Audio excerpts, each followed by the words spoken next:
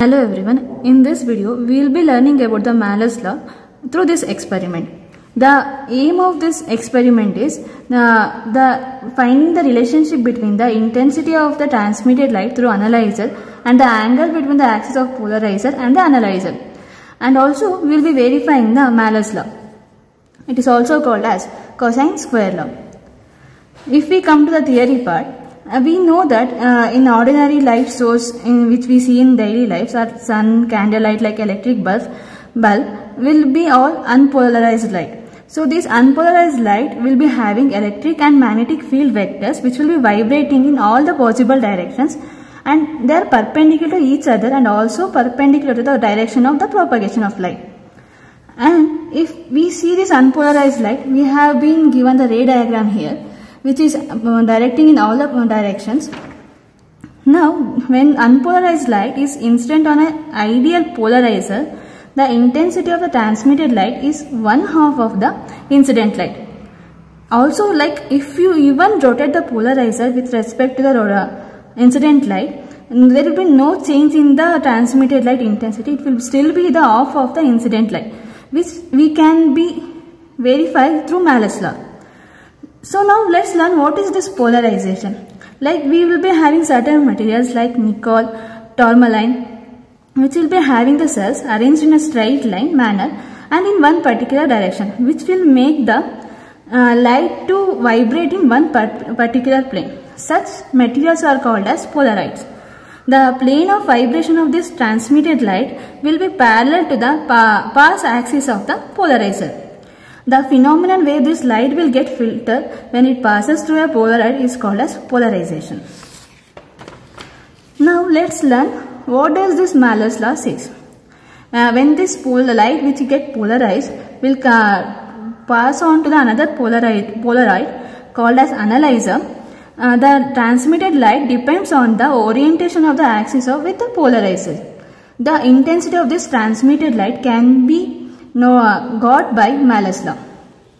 The Malus law states that the intensity of the transmitted light varies as the square of the cosine of the angle between the axis of polarizer and the analyzer theta. Let's say if A0 is the amplitude of the plane polarized incident light and also AT is the amplitude of the light transmitted through the analyzer, and this it makes an angle theta with the polarizer, then it is given as AT is equals to A0 cos theta, which we can understand through this diagram. Say this is the amplitude of the plane of polarizer. If we split it into two components, we will be getting the A cos theta, A sin theta, where theta is the angle made between the plane of polarizer and plane of analyzer. So that AT is equals to, we will be getting A0 cos theta. Let's square it. AT square is equals to A0 square cos square theta. Now consider for theta is equals to 0 degree or 180 or 360 degree. For all those angles we will be getting cos square theta as 1. Then in that time we will be getting AT square is equals to A0 square. That means the amplitude of the incident light of plane polarized will be same as the transmitted light amplitude.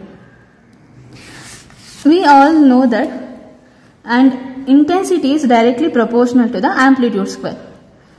So if we write in the terms of intensity, we will get as IT is equals to I0 cos square theta.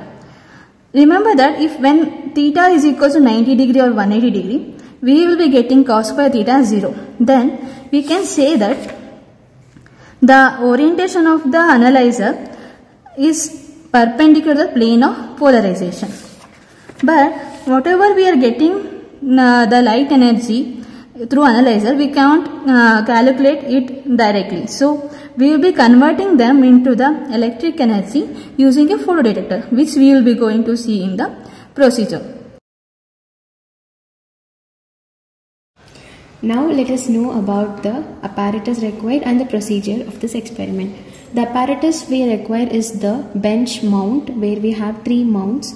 It is the optical bench, and we need a polarizer which produces the plane polarized light. Here we are using the red laser, and we need an analyzer where it can be rotated to different degrees, and it is a photodetector which is going to detect the light that is being transmitted from the analyzer.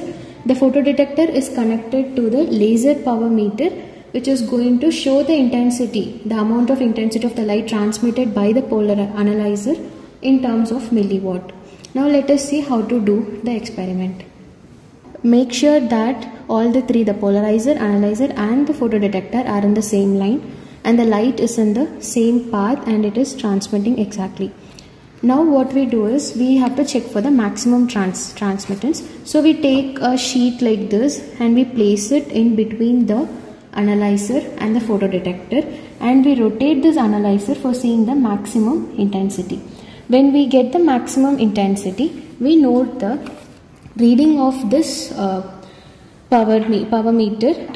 Intensity will be I0 and our angle which we measure for the intensity will be our theta naught. Now from the maximum intensity angle what we got, we have to make the increments of 10 theta till 360 degrees and note the, for each theta value we change, we have to note the value of the power meter. And now I have got the maximum intensity at 100 degrees. Now my first reading, you have to make the maximum intensity at 100, that this angle is taken as 0, and you are going to measure the maximum intensity.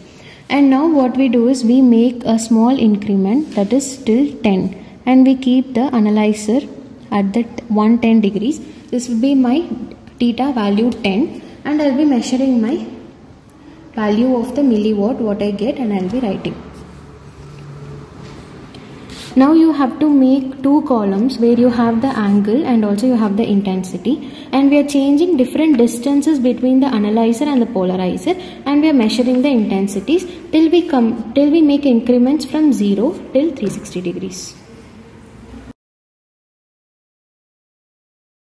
So let us understand about the calculation and the graph, where we know that Malus law states that intensity of the transmitted light waves varies directly proportional to the square of the cosine of the angle between the axis of the polarizer and the analyzer.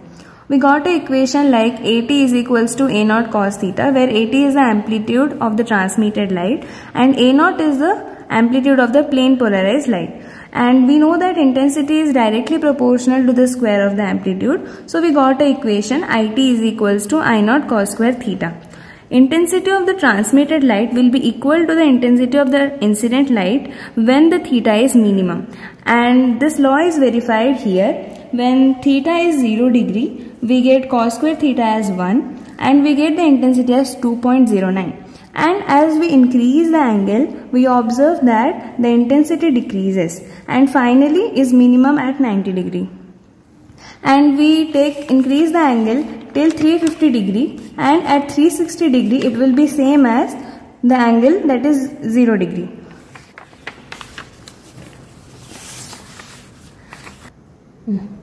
And we are also going to see for different distance that D is equals to 20 centimeter, that is the distance between the polarizer and the analyzer, and for 25 centimeter also. And we observe that in a graph that when we plot intensity versus theta, we see that at different distance also the graph varies in a similar way. And when we see the graph between intensity and cos square theta, as we know that intensity is directly proportional to cos square theta, so we should get a straight line, and the law is verified in this way. This is the intensity axis and this is the cos square theta. And finally the result tells that the graph between the square of the cosine of the angle of rotation and the intensity was found to be a straight line, verifying Malus law. Now coming on to the various applications of Malus law. Malus law describes how the intensity of polarized light decreases after passing through a second polarizer. So in case of incoming polarized sunlight, which is coming after reflection from various medium, then polarizing filter would selectively block certain amount of light, reducing the overall intensity. Then even photographers use polarizing filters to reduce reflection from non-metallic surfaces such as water, glass, to enhance the contrast and color saturation. Thirdly, in devices like phones or monitors, the screen adjusts the orientation of the light to control what we see.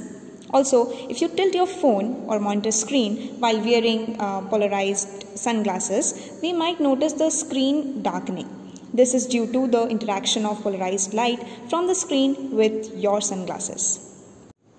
Another application is blue light filter in your phones or spectacles, which reduces the glare by filtering polarized light. Similarly, there are numerous applications which are left to you. Do explore and learn. Thanks for watching.